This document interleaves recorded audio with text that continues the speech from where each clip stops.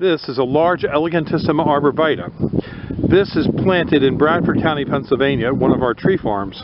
And this arborvitae was planted here just for decoration on the side of the barn. And it actually grew to about 25 to 26 feet high. It's currently growing at the rate of about a foot a year. It's lacking a lot of lower branches because if you see the wellhead there was a well water line that had to be put in years ago, and the tree was trimmed back. And it does regrow some of the branches, but very, very slowly. This arborvitae should probably be planted about 5 feet apart in straight rows.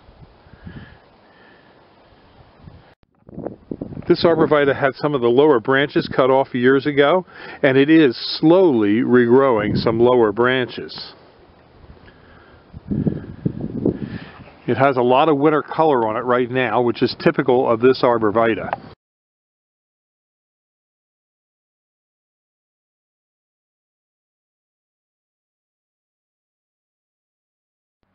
Thank you for visiting Highland Hill Farm in Bucks County, PA.